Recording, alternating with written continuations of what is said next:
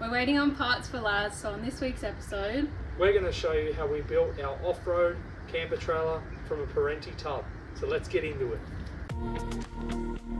Our homemade Land Rover tub camper trailer started off like most projects, with a couple of cold ones around the fire with mates.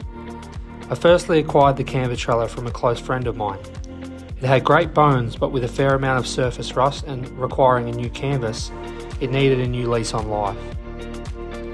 Knowing that it would be turned into something truly unique, a queen size bed on 33-inch muddies, I managed to take it off his hands for an absolute bargain, and the rest is history. Looking back, I wish I had filmed the entire build, but I've put together this collage of iPhone footage to give you an idea of the build process. Many of you have requested more information about our trailer, so I hope you enjoy this video. It started off as a steel chassis, steel framed, soft top, leaf sprung camper trailer. I quickly got to removing the steel sheet, taking it right down to just the chassis. New project for the camper trailer. And the landing helping me out to get it. The next step was to test fit the tub on the chassis. Take some measurements, then I began to cut the tub to suit, and planned out how I was going to make the frame, which would support and mount the tub. So I went and picked up this drawer. It's a 1400 long by 750 wide, fully sealed alloy drawer. So I'm going to mount that to the chassis with a couple of some tubing and make the back end to fit. The rear crossmember construction was made from 50 by 50 2mm RHS with 3mm side uprights, as these would tie into some recovery plates either side for if the trailer ever needed to be winched from the rear. After the rear crossmember was built, the tub supports from the front to the rear were made using 30 by 30 2mm steel RHS. These wouldn't hold the entire weight of the tub, just support down the centre. I used 6mm steel plate for the recovery eyes sourced from an old tow bar. The next step was to sheet in the rear wings of the crossmember in order to have a location to mount lights. I used steel sheet from the original trailer box.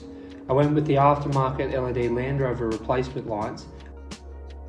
After the rear crossmember was built, the tub supports from the front to the rear were made using 30 by 30 2mm steel RHS. It was time to fabricate the front end of the trailer, which would tie in the front of the tub to the chassis for both structural integrity and frontal protection. Unfortunately, I don't have footage of making the uprights of the front section, but I used RHS uprights, then sheeted it with a steel propeller plate salvaged from the original trailer. This gave it plenty of strength against any collisions off-road and anything thrown up by the Perentie's rear tyres. With the tub finally mounted, we got the trailer registered as we needed to clean up the shed and move back to my parents' place, as the rental lease was up and we were meant to have left on our lap of Australia. When the trailer finally parked up in my parents' backyard, we got to making the outer frame. This was made from 30 by 30 2mm RHS, mostly with some other sizes that were left over from the move.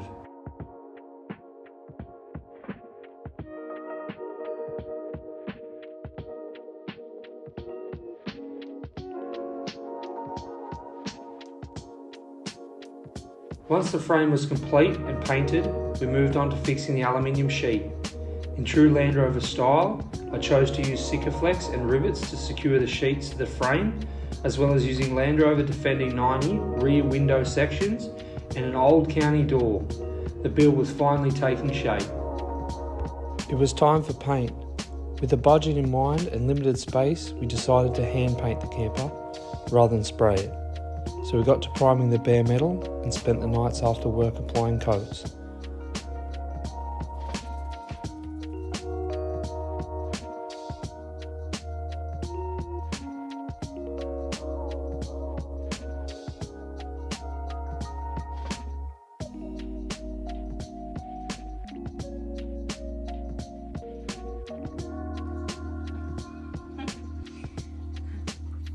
Plush. What do you reckon, plush?